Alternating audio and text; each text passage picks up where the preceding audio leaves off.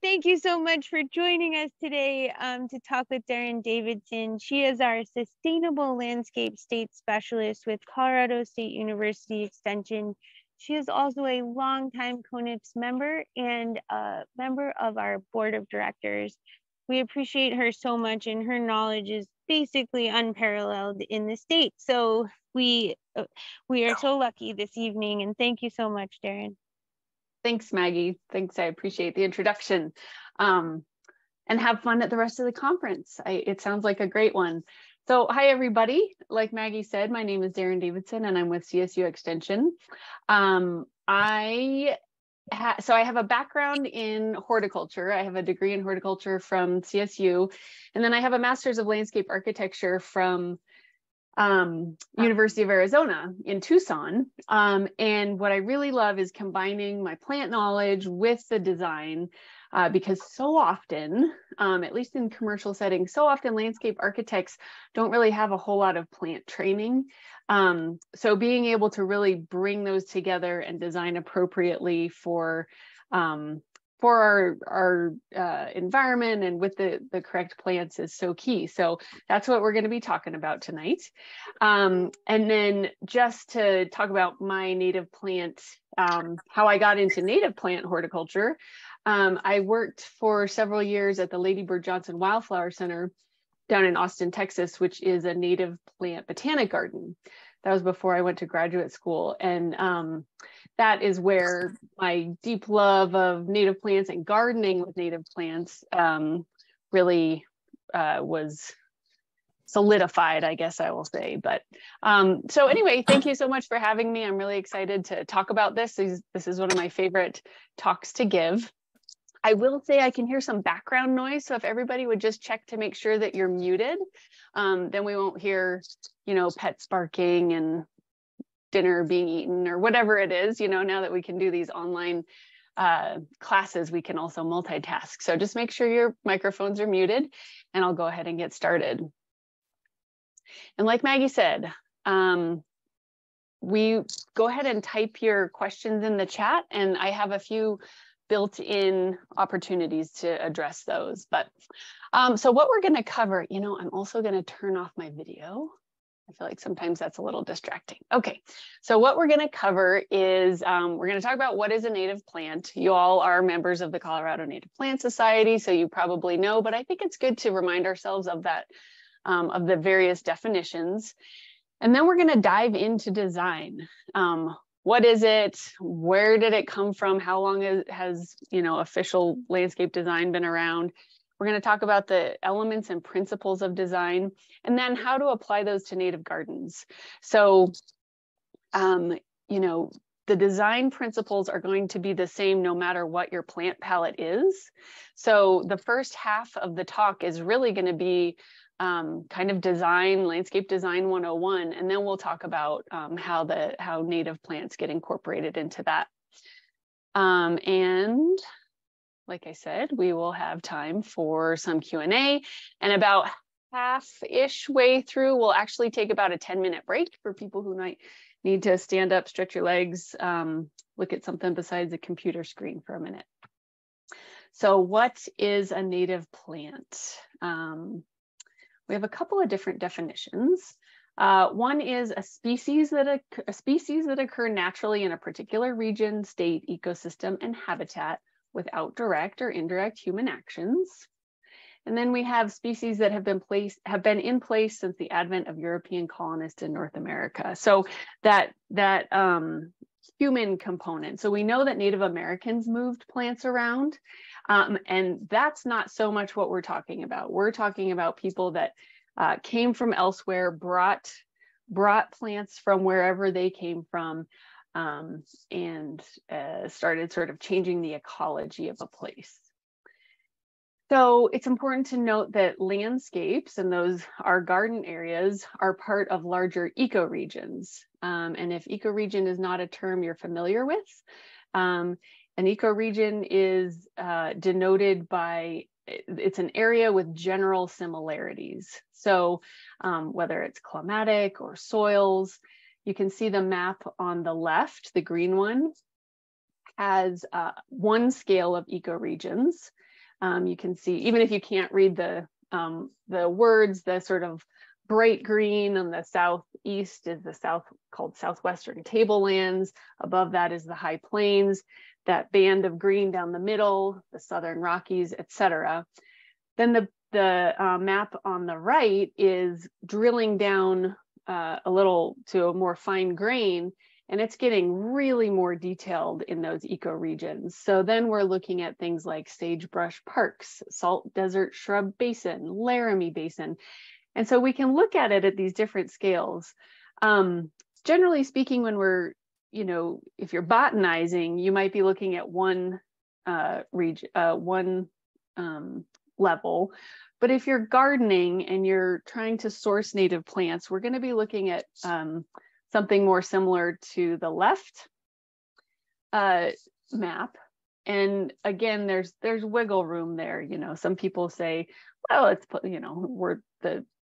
we're looking at political boundaries when we're talking about states. And so, where do you draw that line? But generally speaking, we're looking at these ecoregions. So why go native? Again, I know that I'm talking to a group that thoroughly already understands this. But one thing that I have found interesting is I've definitely encountered people who are absolute native plant enthusiasts. They love going on hikes. They love botanizing. They totally understand the ecology and all of that, but never really thought about bringing that into their own yards and into their own landscapes. It was sort of like, I live in town. This is what I have in town, and I go elsewhere to experience and enjoy the native plants. But what I think is so exciting is that we can bring those native plants into our urban spaces and increase biodiversity, increase habitat, and do all these other great things. So when we're gardening with natives, we're working with and for nature, and this is going to use fewer resources. So it's estimated that up to 60% of municipal fresh water used by households in the West is used on the landscape. So that's drinking water, cooking, cleaning, bathing, that sort of thing is put outside on the landscape. The majority of that is put onto turf, but still landscape plants too, annuals, perennials, trees. Native plants still use water, of course. All plants need some water, but they're potentially going to use less. And then you can design to use less potable water. And that's going to be through your plant palette, but also in how you design your land and do earthworks. And we're going to get into some of that green infrastructure. And then, of course, you can promote and provide pollinator habitat. This is a huge one. And if you build it, they will come. That, I'm realizing, is a movie reference that is pretty dated at this point, but I'm guessing that most of you know what I'm talking about. But truly, if you build it, they will come. Native pollinators and other wildlife find our native plants and our patches of habitat that we create. This is a little cartoon that I like to share. I can't even remember where I came across it, but you can see you've got the dad there with the lawnmower cutting down his grass, and then the next generation saying, Dad, I think we need to have a talk about bees and flowers, and look at that lovely habitat over on his side. Who wouldn't want that? Okay, so getting more into design. So there's something called genius loci, and if you haven't heard of that term, it translates into spirit of place. So it's a location's distinctive atmosphere. This is something that is taught in design school, in landscape architecture school a lot, because we're trying to capture that distinctive atmosphere. So like I said, I worked at the Lady Bird Johnson Wildflower Center, and she has this famous quote, wherever I go in America, I like it when the land speaks its own language in its own regional accent. Texas should look like Texas, and we can say Colorado should look like Colorado. So that just captures it so well, I think. We have such unique ecosystems across the state. Why don't we celebrate what each area has to offer? So if we look at the design process, it can be kind of intimidating. People get intimidated by this. But really, if you kind of break it down into bite-sized pieces, it's hopefully more approachable. So When we're designing, we're planning and making decisions about something for a specific purpose. So we're designating the location of elements, and we're creating this aesthetically pleasing space. Design very much is about aesthetics, but when we talk about native plants, then of course we're bringing in, all of these other ecological values. We're conserving water, we're keeping water on site, we're creating that habitat and making it a more rich space. So you get the design or the curb appeal, the aesthetic piece, but you also get that ecological value. So again, we're looking at how we create our outdoor spaces. So we're going to look at plant. I'm just going to remind everybody one more time, if you will mute yourselves. Thank you. So we're looking at plant choices. What is our plant palette? We're looking at any hardscape. So maybe we have patios or pavers or sidewalks. And then irrigation. Even though we're talking about native plants, some people are going to have an irrigation system. And here in the arid West, that's okay. You just want to make sure that it's installed correctly and it's maintained correctly. That's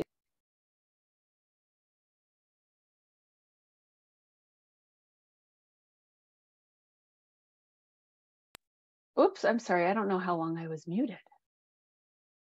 Well, anyway, just in the chat, I don't know how I got muted. Can somebody tell me if you all heard me talking about plant choices and hardscape? Actually, Deryn, I muted you just for a second, so I think you got through most your point. Okay. I was going through the participants and making sure that they were muted. So. Oh, thank you, Kurt. I appreciate that. Okay. Okay. And I got you by mistake. So. Okay, no worries. Okay, so it's really important to, I think, understand this design process, whether you're doing it yourself or you're hiring a professional. So obviously, if you're doing it yourself, it's great to have the structure and kind of understand the approach. But if you're hiring somebody, it's also really key to understand all these pieces, because it's going to help you have a better conversation with the person, with the designer. You're going to be on the same page more quickly, and you're probably going to have a more successful outcome. So, some people do the whole things themselves. Some people hire a professional for parts of it. But understanding these pieces is important no matter what. Okay, so design is very much something that can be taught. Some people are certainly more artistic than others, but it can be taught and it can be learned. People get a bit intimidated. They think, oh my gosh, I don't have an artistic bone in my body. I can't do this, but not true. If I look back at graduate school, people getting masters of landscape architecture come from all different backgrounds. Some people actually had degrees in fine art. I came at it from the horticulture side. There were computer programmers. There are all kinds of people that come to it. The key is getting the tools and strategies to be successful, and remembering that you're working with dynamic systems. So that's really important. So this is different than other static art forms, right? We're working with plants that grow, plants that die, plants that, change over time. So you have to remember that there's that fluidity with landscape design. Now, when I worked at the Wildflower Center, I ran the volunteer crew down there. And I had one volunteer who had been there for years and years. And he would always give us a little pep talk sort of at the beginning of the season. And he would remind us that gardening is the slowest of the performing arts and to have patience. And I just love that. It's so right. Like things are just now waking up. So we're going to have this spring flush soon, and things are going to evolve throughout the summer. But then next year, things are going to be totally different. So this design that we may have created is going to continue to change. So we want to systematically consider all aspects of the land, the environment. I already mentioned the growing and changing plants. Who are the users? That's super important. And then the ecology of the site.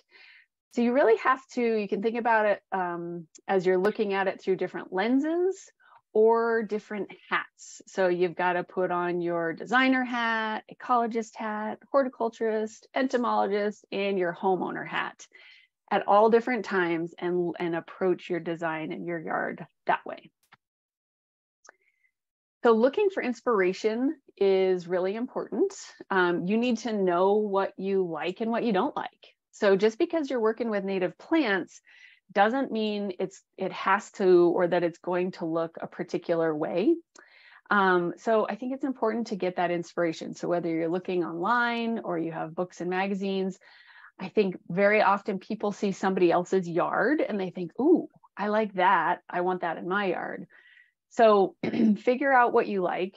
Again, if you're working with somebody else on this, then it's really important. You have to know what you like so that you can match their style, whatever their kind of portfolio style is with what you want. You want to write down what your goals and objectives. So what style are you going for? Do you need outdoor play space? Do you want a tranquil sitting area? Are you creating that habitat? Maybe you have pets or dogs, or children is what I meant to say. So you have to consider all of those users. Next step is doing a site inventory and analysis, and that is taking into consideration the existing environmental conditions. You have to know what you have before you can change anything. And then you take the elements and principles of design, and we're going to be going through all of that, and then you create your design. So boom, easy, right? Well, it is a lot of steps, and we're going to walk through all of them and how to approach them. But before we do that, we're going to just briefly go through the history of design. If you're taking a college course in this, you would have a whole semester or two about the history of design. But we can just look really briefly here. We have, there's evidence of landscape design that goes really, really far back. The picture on the upper right is a depiction of the Hanging Gardens of Babylon, if you've heard of that. It's obviously an illustration. We don't have any actual record, but those are green roofs and living walls and things that we see today. The image on the bottom left, that was found in ancient Egypt. And if you look closely at it, what you have there is a pond in the middle with kind of a border around it, and then fruit trees planted. And we can see that they're dates, palm dates, pomegranate, and olive trees. And so that is very intentional, and it's not agriculture, though they certainly were, likely using the food crops, but it is very much this landscape design around that rectangular pond. And then, of course, you've got the Taj Mahal on the bottom right there. Super famous building. Everybody looks at the architecture and, is in awe of it for good reason. But if you look at the landscape, it was also very intentional and very much a part of it. So there's that long reflecting pool leading up to it. Very intentional, again, reflecting that architecture. And then the trees that line that flank that, and the walkways. So again, all very intentional, all very designed. Chinese and Japanese cultures have very strong design history. You're probably familiar with some of it. It looks similar, particularly the architecture, but they're actually quite different. And so again, if you know what the differences are, then you can start to see it. And that's one thing actually that just really amazed me going through landscape architecture school, is just how differently I look at the world now. It's one of those, the more you know, or ignorance is bliss, or I don't know which one, but I'm like, oh, a person could walk through life, their whole life, not seeing these subtleties that are actually very, very intentional. So a few examples of that. On the left is a Chinese garden, and on the right is Japanese. So Chinese landscape design and garden design is meant to be viewed from inside the garden. So it's designed for the user to be inside the garden, whereas Japanese is designed to be viewed from inside the home and looking into the garden. In Chinese design, there's almost always a water element. So it's a little hard to tell, but to the bottom left of the pink flowers, that is a pond. It's a waterway or a water area. In Japanese design, water is represented, but it's not always present. It's often in those Zen gardens where you see the wavy patterns raked in. That's meant to represent water. And then in Chinese design, stones are often placed on pedestals and sort of up high and grandiose to represent mountains. Japanese design also uses stones, but they tend to be in more natural groupings and a little more subtle. Finally, plant material in Chinese design tends to be left a little more natural. And in Japanese design, if you think about bonsai, it's very, very manicured, right? It's like clipped to within an inch of its life kind of thing. So very different. Again, look similar, but you can see those intentions behind the design are so different. Then if we're sort of like moving through history, if we look at Renaissance plantings, wow, look at that, you know, Gardens of Versailles, like talk about designed. This is right when people were really like mastering nature. They were starting to put animals in cages and doing this to boxwoods and plants. You know, there's absolutely nothing that looks natural about that, but it was the style of the time. So then if we zip through, we've got the 1700s, 1800s. We get up into the early 1900s, and I'm guessing a lot of you have heard of the arts and crafts architectural era. There's also an arts and crafts landscape design era that went with it. So again, a lot of this isn't known to most people, but when you really start to dive into landscape design and landscape architecture, you learn all of this. So then if we zip up to present day, excuse me, starting in about the 80s and 90s, we start getting this more naturalistic planting design. Certainly in the West, people are looking at being more water-wise, and xeriscape is introduced, and we'll talk more about that. So we have all these styles: Chinese, English cottage style, Italian, Greek, all of these different ones. And this is the kind of thing that you want to kind of decide what you like. Probably if you're a native plant enthusiast and you're going to be incorporating native plants into a design, you're probably not going to go for something like on the bottom left there. However, if that's what your aesthetic is, you like really clean lines, you can accomplish that with native plants. It's not going to look exactly like that, and you're probably going to have more species that are blooming. But the point is, it doesn't have to look a certain way just because you're working with native plants. Okay, so now we're going to get into the principles and elements of design. All three of these examples are very, very different, but they all have these certain components of design. We're going to walk through those now.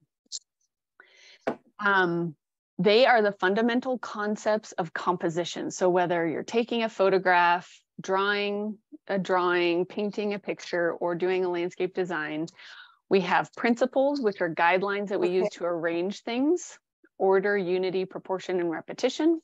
And then elements are arranged according to those design principles. And we're going to walk through all of those. So first one being order. Humans prefer order. It makes us feel calm. It makes us feel in control. You know, certainly some of us are messier than others, but generally speaking, people prefer order, and it's achieved through balance. So if you see that image and the red line across the middle there, and look at the top and look at the bottom, those are, excuse me, that design is balanced because it's a mirror image. For the most part, it's a mirror image. So you've got the same elements on top that you do on the bottom. So that's one way to achieve order. Another, you can see the footprint of the house is the same, and there's the turf, the green square.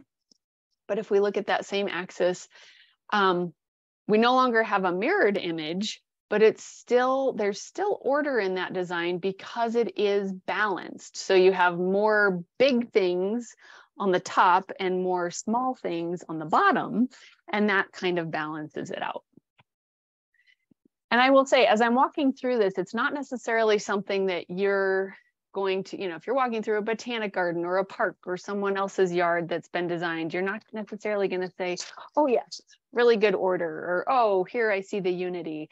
It's more of a feel. When you're in the space, it just feels good. So unity, link elements and features, it creates harmony and consistency. And often it's accomplished through using a focal point. So that image there is just a little, small vignette of someone's garden. But that little bamboo divider there, and then the succulent, those are focal points. And that brings unity to that little space. Next, we have scale and proportion. So in landscape design, we're designing for human scale. And this means this is an object size relative to another object. So you can see in that line drawing there, you've got the little family under the pergola. You've got plants at the ground level, sort of knee high, and then it just sort of builds up into that taller tree canopy. So that is very much built at the human scale. Then you have something like this.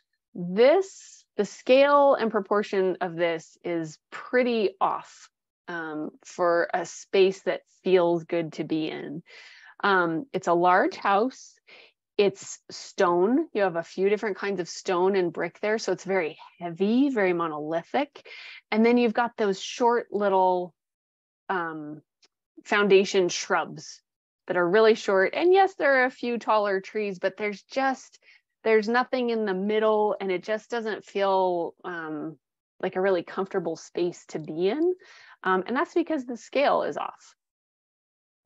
Here is another example. If we were in person, I would say, how's the scale and proportion on this one? And I share this example because everything is either really, really short. You've got the little, like log edging and tiny little plants, or you have those palm trees that are shooting up into the sky. Again, nothing in between. So you want to try to find that middle ground. Next, we have repetition. Repetition provides rhythm and a sequence to the space. So you can see different elements that are repeated here. You've got the actual stone stairs way over on the right that you can barely see. And then that is repeated with the terraced beds. You have materials that are repeated with the boulders on each level and the steel edging on those planting beds. So again, it's providing that rhythm to the space. Okay. So those are the principles. Now, if we move to the elements, these are visual descriptors of features within the design, within the space. So we have line, form, texture, color, smell, and sound. Again, we're going to walk through all of these. And looking at this picture here, this is outside of Fort Collins. And again, it's just sort of a little snapshot of a larger landscape design, but this has all of those elements. And we'll walk through those. So line is it's a simple one, but it's a really kind of powerful one. It directs our eye through the space. So if you look at that gravel path taking you around to the right, my eye is very much drawn around there. And I'm thinking, oh, what is around the corner? I wonder, and it's because of that strong line. So you have it repeated with the stone wall on the left and then that strip of turf on the right. So you've got all of these lines that are curving around to the right. Botanic garden design is very, very intentional, and it is meant to move the visitors through the space. And very often it uses things like line. This image, I think, my eye is immediately drawn to that sitting area and the fireplace.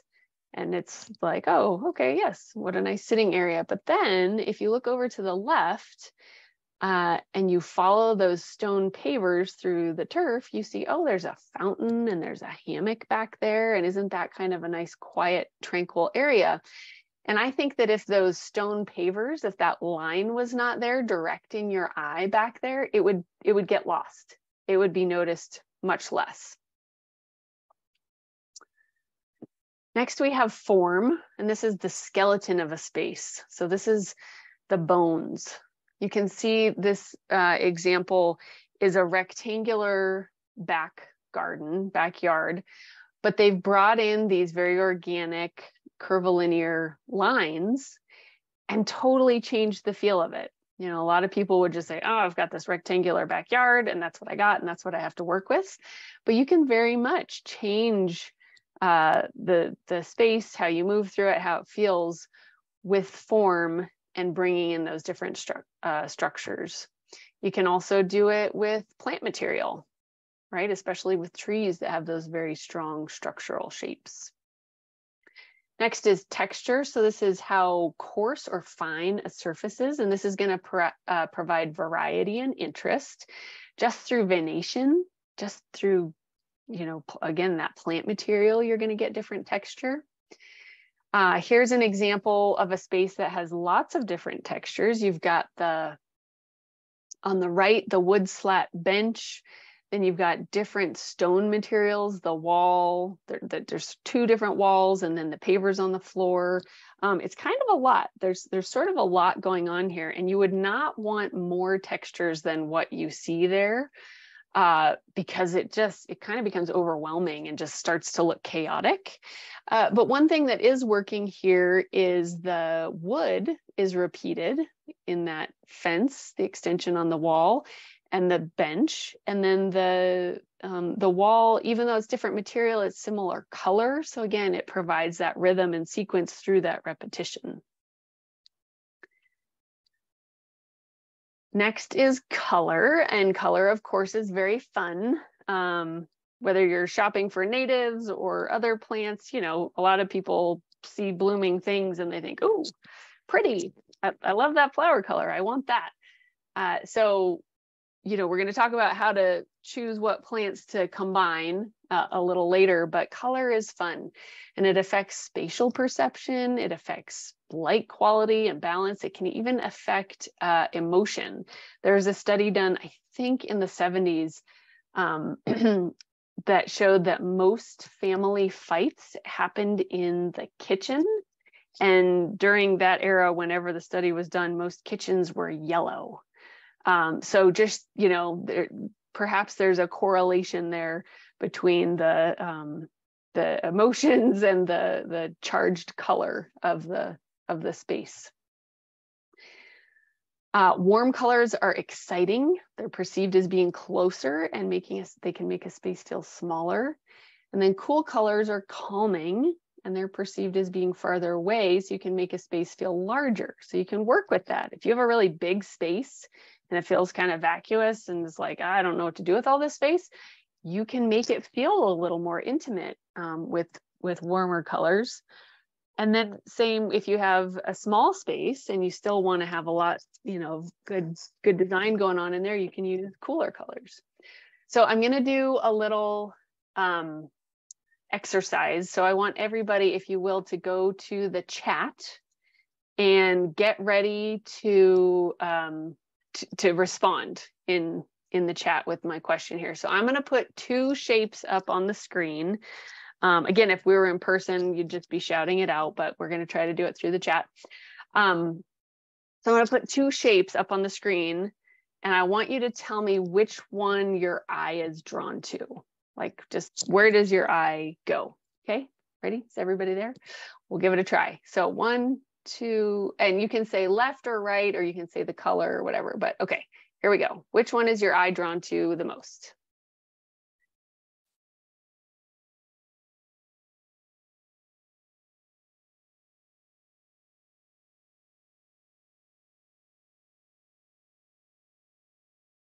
Okay, so I'm seeing both, but I'm overwhelmingly seeing red, the red one.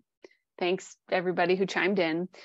So the point of this is to show you that the red one is smaller than the blue one, yet it was still more eye-catching. If we make them the same size, then you can see that spatial perception. The red, to me, looks like it's leaping off the screen, and the blue is just sort of kind of quietly sitting there. So just a little example to kind of show you what I was talking about and how you can play with colors in that way. Okay, so color theory, again, is a whole class in and of itself. And you can really go down some fun rabbit holes with color. But we're going to talk about 3 of the most basic strategies that people use with color in landscape design. And that first one is using a monochromatic palette. So that's one color. So you're using dark, medium, and light values of the same color. So you can see green there. So if you look at this image, again, if you feel so inclined, hop into the chat and you can answer this question. This is a monochromatic plant palette, but to my eye, it works. Like I can see a lot going on. Does anybody know why that works so well? Yep, exactly. Texture. Some people chimed in. So there are so many different textures, different leaf shapes and sizes, and it's providing that variety. Yeah, I think you all got it. Thank you. So even though, you know, there's just a handful of different shades of green there, it's very dynamic, and it's I think it's really pretty. So again, that's because we incorporated another element, and that is texture along with that, that monochromatic color. Okay, next is analogous. So this is 3 to 5 colors that are next to each other on the color wheel.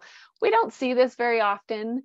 You know, where you see it the most, I think, is like on, you know, those like, oh, I don't know, like university plantings. They'll have, you know, they'll spell out something, or this one here, these are all marigolds.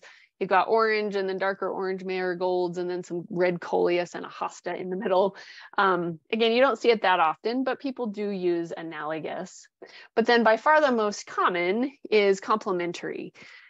And so that's colors that are opposite on the color wheel, red and orange. I'm sorry, blue and orange, red and green, kind of purple and yellow. And that doesn't mean, you know, I'm not saying that if you're going to do complementary colors, then you're only going to have purple and yellow flowers or orange and blue flowers. You're going to have a combination of those, but you're going to, as you're planting and choosing where things go, you're going to take those into consideration. So here's another, excuse me, example. Again, people can chime in if you want. Here we have colors on opposite sides of the color wheel.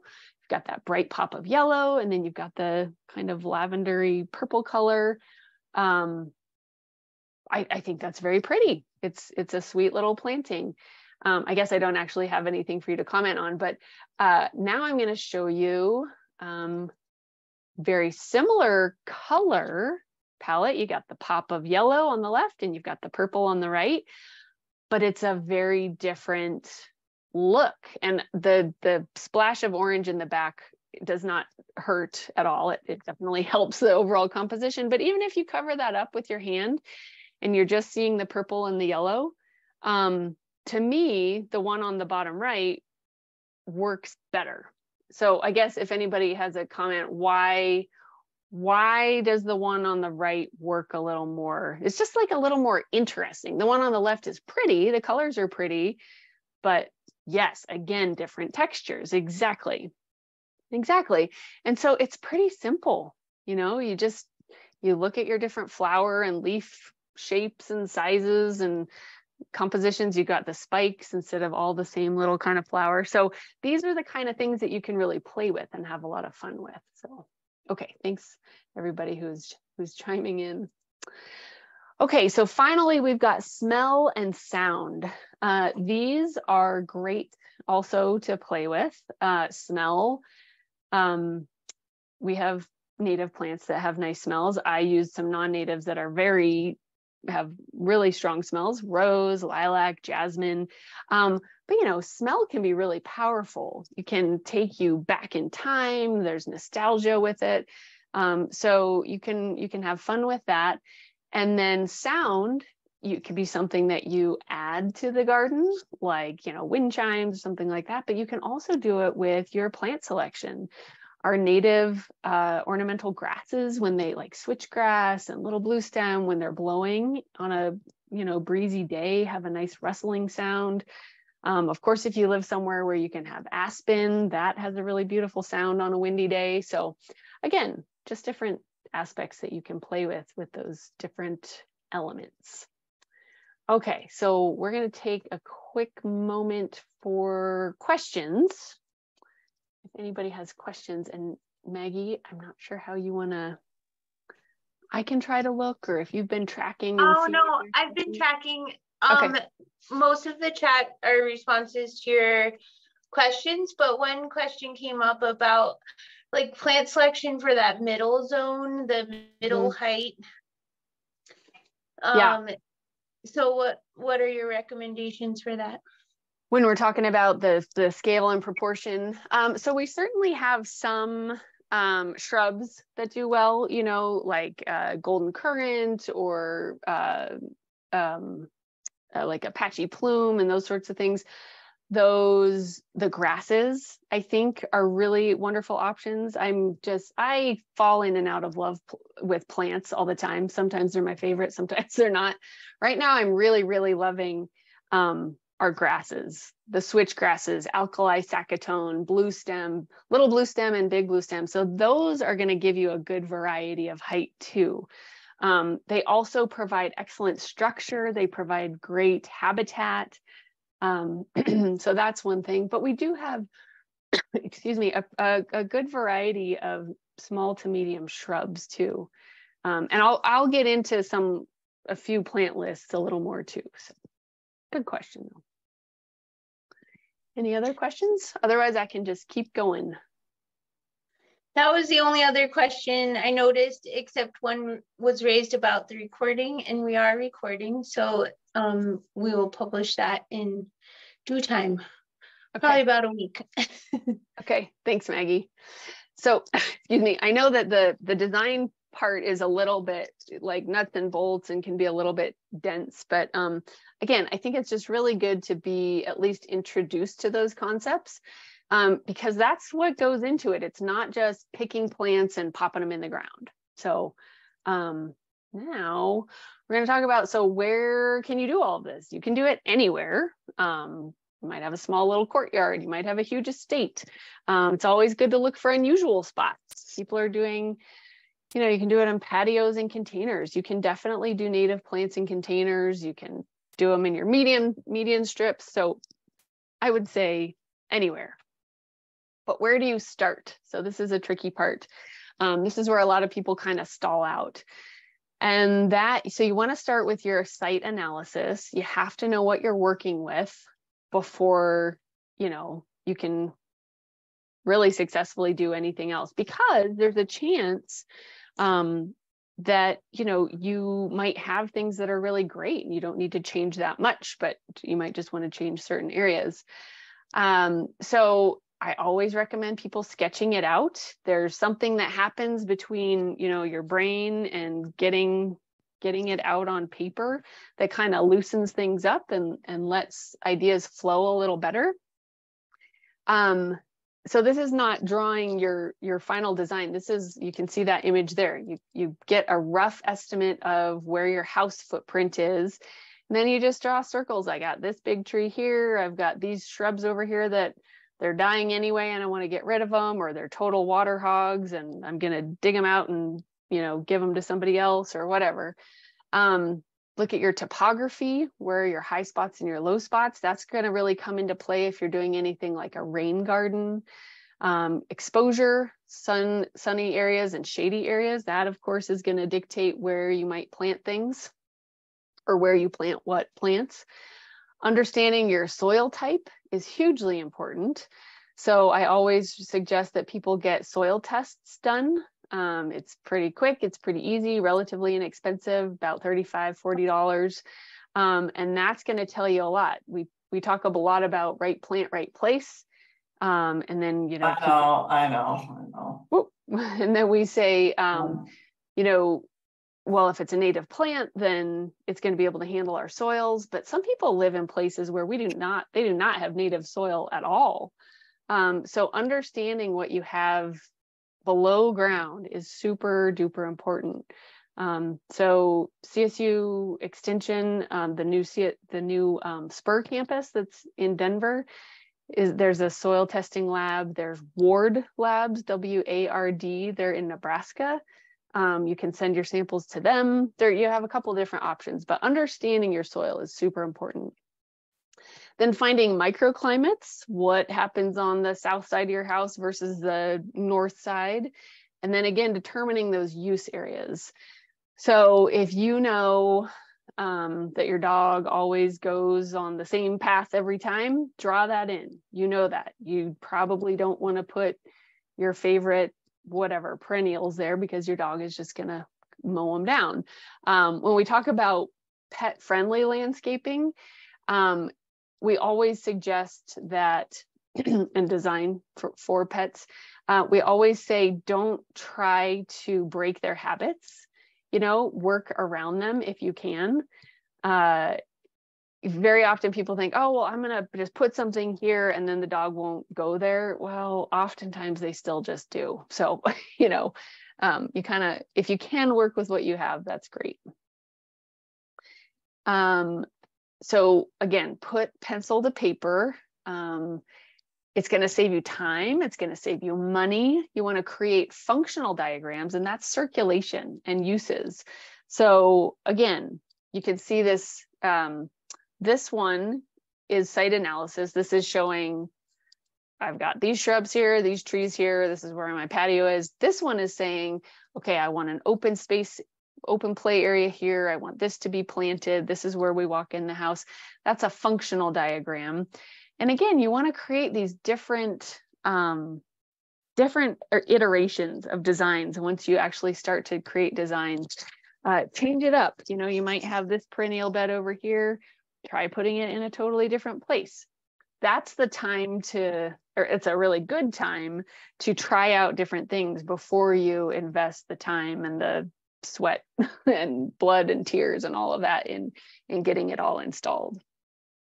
So your final design will create those hardscapes and materials, any planting areas, what plants you're actually going to install, and then if you're going to do any irrigation. I like to show this as an example of, again, why, whether we're talking about people or pets or whatever, we've all seen this sort of thing. The designer is like, oh, the people will walk on this path because that is where I have designed it to be. But people are going to go where they want to go. And clearly they saw this big shortcut they could take, and that's what you get. So again, you want to take that sort of thing into consideration. You might think, oh, this looks good if I have this sweeping area over here. But in reality, when I go to take out the trash can, it's a lot easier to just take this other route. So you want to think through all those things. I have a friend down in Austin who there was a sort of a weird diagonal path that was cut through her front yard. And she could not figure out what it was from. And she was home one day in the middle of the day and she saw that the mail person walked that path every day and cut a path in there. At first she was annoyed. And then when she went to redo her front yard, she actually incorporated that in and created a little gravel pathway for the mail carrier who was, you know, delighted. They bonded over it. It was lovely. But she decided, you know what, let's just build that in, that a mail carrier is going to continue to come every single day, you know, so let's just build that in. Here's another example of that. This is Montana State University campus. And you can see as you look down, there's some pretty odd angles and curves and things in those sidewalks. And that is because they were getting all of these little, you know, some people call them cow trails, but they were student and faculty trails through the turf. So they were planning on redoing this area. And the landscape architects, after snowstorms, after, you know, a handful of snowstorms, actually got up on the rooftops of those buildings and watched where people walked when there were no designated paths. And each time they were in almost exactly the same spot. So they decided, you know what, let's go with it. Let's put these paths where people are going to walk anyway, because that's where they're going to walk, whether we have sidewalks there or not. And it eliminated those cut across and those cow paths. So again, people and animals were creatures of habit. We're going to go, you know, easiest point from A to B. So take that into consideration with your your design. Okay, so what garden styles are appropriate in Colorado? So again, you know, we've got that English cottage, we've got Chinese, Japanese, whatever. But there are some styles that we tend to lean toward here, and especially more and more. So we've got xeriscaping, rock gardens are very popular. People are creating wildlife habitat. Rain gardens are really excellent. And then Colorado scape is a term that people are starting to experiment with. It's sort of different than xeriscape. So I don't know if anybody's heard of that, but you might start hearing about that more. But I'm going to go through xeriscape just a little bit. So this is water-wise design. It was coined, the term was coined in the 1980s by Denver Water when they realized how much of their water users were putting, or how much water their customers were putting on the landscape. And they thought, oh, we need to do something about this. Let's introduce xeriscape. And people are doing it today still. There's still a lot of confusion around it, but there are 7 steps to this. You plan for water conservation, you improve, or you at least pay attention to the soil. You look at your turf areas, irrigation. Step 5, you select appropriate plants. That is where natives come into play. Natives are excellent for xeriscapes. You look at mulch and you look at what your maintenance is going to be. And when I said there's still a lot of confusion around xeriscape, it's xeriscape, meaning xeric, dry, and not xeroscaping. I know this image here is not a Colorado landscape, but this is what people think of when they think of xeriscaping, when in fact, we've got lots of options. These are all xeric landscapes, all look a little different, but they all have most, if not all, of those 7 steps taken into account. And I also want to point out, you know, not knowing what everybody's level of knowledge and background is, a lot of people, even if they're on board with xeriscape and they understand it pretty well, they still think that it's going to be sparsely planted, but that's not the case. So this example here, this is not all natives, there are some natives, but it's pretty full, you can see. So xeriscape or water-wise landscaping or native plant landscaping does not mean not many plants. You're still going to plant at approximately the same plant density as a traditional or conventional landscape. It's just about your plant palette and planning for that water conservation. So here's the water-wise garden in Denver, just popping with color. A couple more examples. Rock gardens are quite popular. Again, just a few little inspirations. We got native gardens, pollinator gardens, all kinds of options. And again, just going through those, they all looked kind of similar, but you know, they also had their own kind of aesthetic appeal. Okay, so now we're going to get into a bit of the green infrastructure and the rainwater harvesting aspect of how to garden with, or how to design. And this you can really do a lot with earthworks, we call it, basically how we move our land, our soil around to keep water on site. So active rainwater harvesting is where you capture rainwater in a container to hold it for later use. So that's, you could think of that as tank storage or rain barrel storage. And that, of course, is what was illegal until 2016, I think. Law was passed that we can now collect rainwater off of our roofs and into barrels. But then there's also passive rainwater harvesting, and that's where you divert water overland to vegetated areas for immediate use. And you can think of that as soil storage. So a lot of people think, well, if it's raining right now, then, you know, what do you mean for immediate use? A lot of our landscapes, if not designed correctly, we can get a really good rain, but a lot of that rain just runs right off our landscapes. It sort of sheet flows away and into the storm gutters, and away it goes. But we can design our spaces so that the water really infiltrates and percolates down into the soil.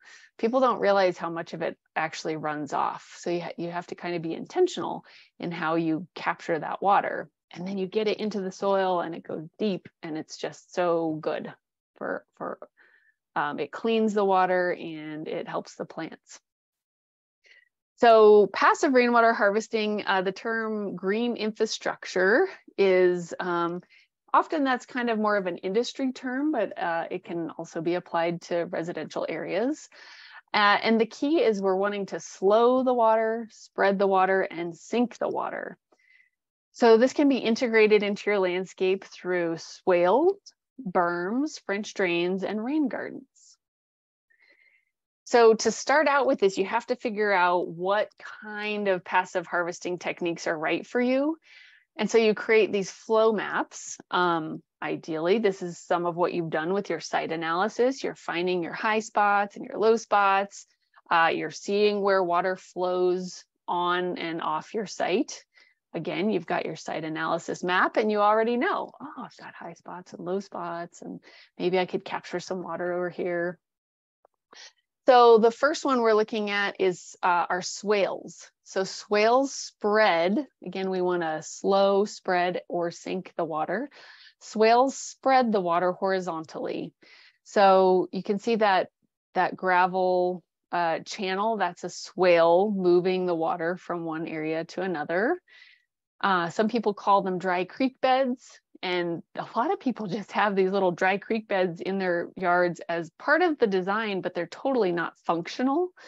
But if you imagine that at the back of this little dry creek bed is a downspout coming off a gutter, then it can be activated when it is actually raining, and it can carry that water to a place where you actually want it. So it can be aesthetically pleasing, and then it can also activate and be functional. You do want to be careful about where you direct the water. So this image here up over on the right, there's that little tree, and you can see those rocks. There's a little swale that kind of does a little switchback from where they're capturing water to just behind that tree. So they're trying to sink that water into the tree. That's a tricky sloped landscape or yard. So you do have to be careful that you're not directing water, you know, into your neighbor's yard and causing trouble for them. You need to be really intentional with where you direct that, but you can really move a lot of water with swales. Then we have berms. So this is a raised area designed to slow water down. So there's a transition between the existing grade and the berm, and you want that slope to be nice and gradual. So you don't want what we see up on the top. You want it to be nice and gradual. If your berm looks like a speed bump, like the one on the top, as water moves in, it starts to undercut that berm, and then it sort of degrades and won't work so well. So ideally, it's not going to look like you have speed bumps all over your yard. They're going to be gradual, they're going to be planted, and they just sort of blend in. Then we've got French drains. So a lot of people know of French drains as you know, like if you have a problem area, maybe some foundation issues with flooding, and so you're wanting to move water away from a space, but you can also do it as a landscape feature, as a passive water harvesting technique. And that is, for those who might not be familiar with a French drain, if you look at the image on the top there, water collects on the roof, it goes into the gutter, into the downspout, and then that the dotted lines show that the downspout connects to a pipe, usually a PVC pipe that goes underground. And if you look at the bottom image, that's a sort of a cross section, that pipe goes underground, and then the pipe has holes and the water is released where you want it to release. So again, you can do that out in your yard, wherever it makes sense for your design. And then we have rain gardens. So rain gardens are just fantastic. They do so much. They're modeled after natural systems. They are a depressed area. This one in the surrounded by the turf area there, that's a really big one in a common area of sort of a commercial, you know, condos and those sorts of things. So that's an example of a large one that could really take on a lot of water, but you can have smaller versions of those in your home yard, and they're fully planted, and you know, they don't necessarily look like sunken areas like that. This is an example of a rain garden at New Belgium Brewery in Fort Collins. So this is great because you can see it's coming off of a parking lot. And so as water moves across a parking lot or even a driveway, it picks up all kinds of pollutants and nasty stuff. And that, you know, if you don't have something like a rain garden and it just goes into the storm system, it's not going to get cleaned well. And then that water makes it into lakes and streams. But if it can make its way into an area like this, you can't even tell that it has any function, but it's a rain garden.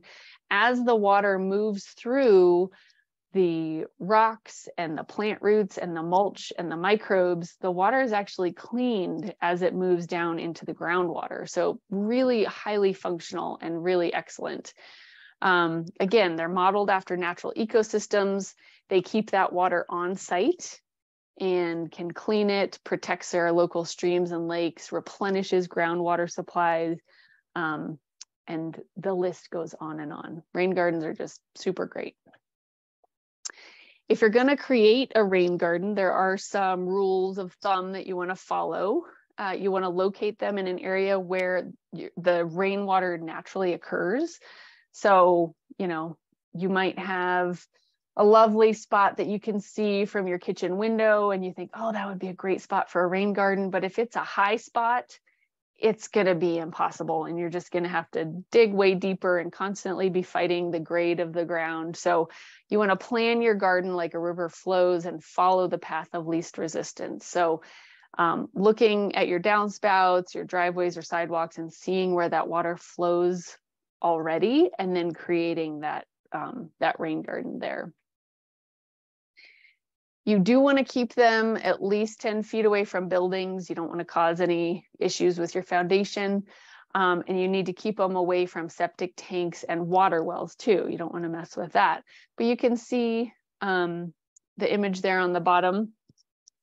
So if you're looking at the house and then there's that blue squiggly line, there's a French drain that comes over to this rain garden and empties out into the rain garden and just dumps all of that water and lets it infiltrate and then waters those plants that are there.